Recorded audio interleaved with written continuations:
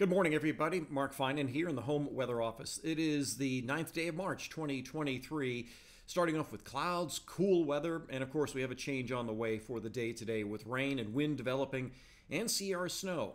It is the Sierra snow that is one of the differences that we are expecting from what we were thinking a couple of days ago when we thought that the snow levels would be above pass level throughout much of this event.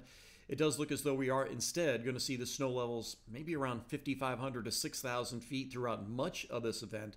A little higher sometimes, a little lower sometimes, but that means that we are going to be seeing snow on the passes, and that's going to have an impact on travel through the Sierra right on through the weekend, and they're going to see a lot of heavy, wet snow up on the summit. But the good news here for those of you in the foothills is that once it starts, it is going to be all rain for those of you at and below 4,000 feet.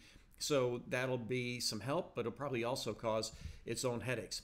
I usually start with these on a short term, as in what's happening now, what's going to be happening later on today. But I don't want to start with the long term, because we're talking about today being an atmospheric river, but it's not the only one that we have on the way. So let me explain. This is a graphic that I really love. This is off the GFS, and what you're looking at here is what we call precipitable water. So this is how much water is in the atmosphere. And in case you're looking at this on a small screen and can't really tell, that's California right there. That's the Aleutians, and Hawaii is down in here.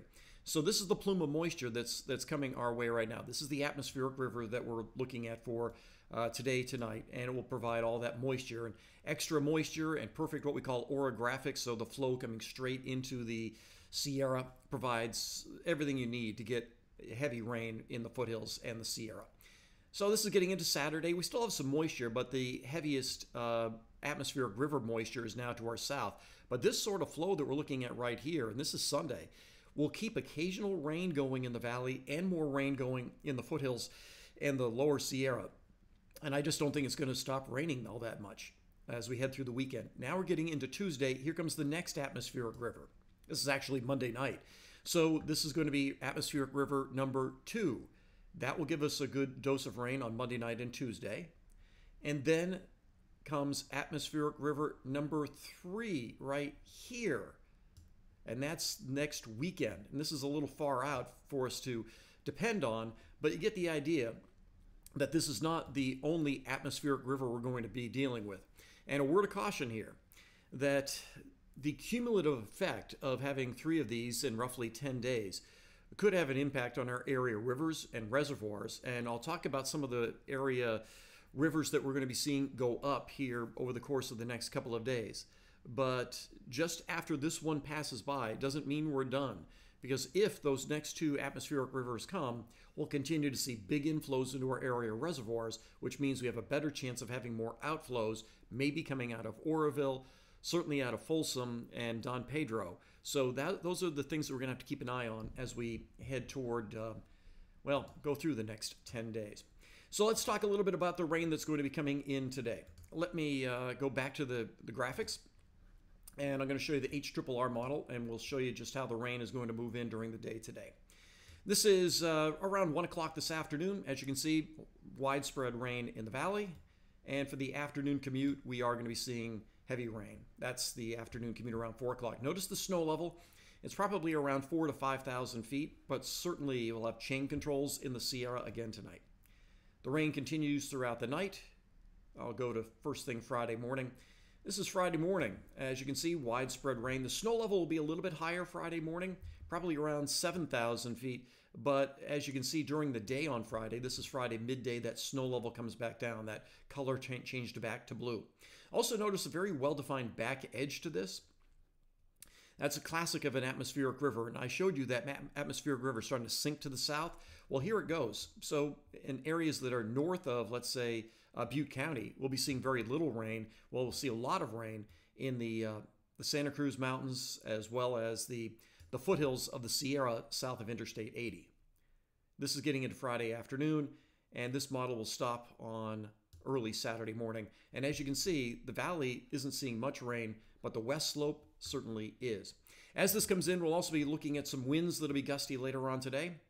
The winds aren't all that gusty during the afternoon. I'm showing you wind gusts off the HRRR model. This is around 4 o'clock this afternoon.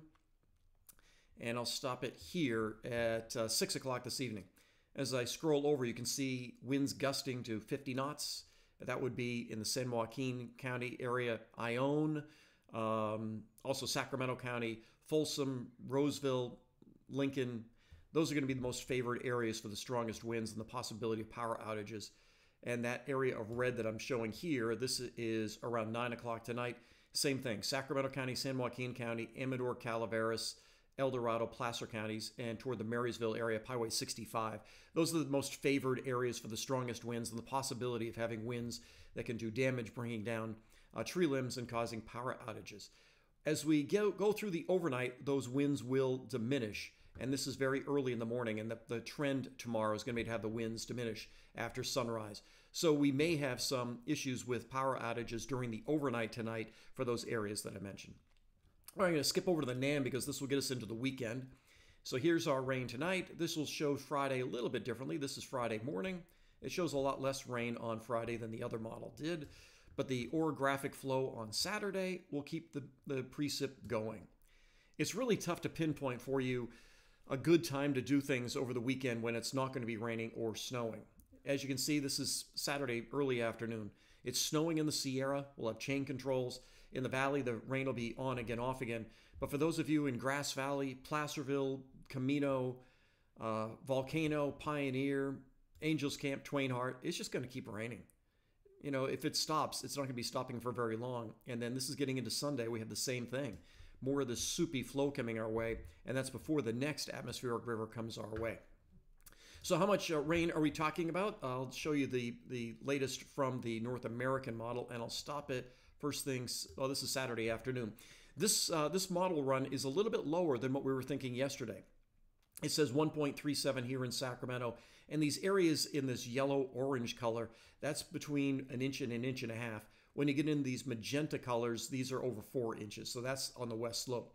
The good news here for the valley is that I think those rain totals are going to be low enough, if this model is right, for places like Sacramento County to minimize the chance of having the streams and creeks flood. So Arcade Creek, for instance, is less likely to flood. However, Deer Creek on the east side of Sacramento County, that's going to go over Scott Road without much of a doubt. And as we go through the rest of the day Saturday, the rain totals don't add up that much more. By by Sunday afternoon, this goes up to 2 inches. So it doesn't look as though the rain rate is going to be enough to cause big problems on our area streams and creeks. So let's go over to the River Forecast Center because I do want to highlight some of the rivers that we are keeping an eye on. And so this is the Cosumnes. Right now it stands at 5.3 feet. This is the latest this is this morning's forecast. The good news here is it looks just like last night's forecast, which is really good. We like consistency in these things. Forecast peak at 13.8 feet, and that is on Friday at 9 p.m. So this is the Cosumnes at Michigan Bar. Let's call it Rancho Murrieta. And about 6, 8, 10 hours later, this is the high water that goes through Wilton. So Wilton, on early Saturday morning, this is the water that's going to go through. Now, this is about 3 feet lower than what we saw back in January, but still, this is good enough to put water up high in the levees, maybe even overtop some of the levees. And this is good enough to put water on Dillard Road, Twin Cities Road, Bruceville Road, that area, similar to what we saw back in January, but lower. There'll be water to drive through, if you will, if you want to, but I don't think we're going to see enough water down there to swamp cars and that sort of thing. You'll notice that this goes out into Tuesday, and this is the end of the forecast period, but it once again, with that next atmospheric river, bumps the river back up. So this is one that we'll keep an eye on as we go through the weekend. So that's everything I've got for you this morning. It's going to be a busy weather day. We'll have all sorts of coverage for you on KCRA at 4, 5, 6, 7, 10, and 11, of course. I'll be on Facebook tonight. It'll be a little bit later than usual because we're doing news up until 8, so we may not hop on Facebook until about 8:15 or 8:20, something like that. But later on tonight, I'd love to hear what you guys are seeing at your place around 8, 9 o'clock tonight on Facebook if you can, because that's when some of the winds are going to be picking up, and just give me an idea of what's happening around where you are. And of course, tomorrow morning, I'll have another one of these updates, and if you like these updates, go ahead and hit the subscribe button, and you'll get a notification anytime I do these, which is just about every morning. Have a great day. I'll talk to you later.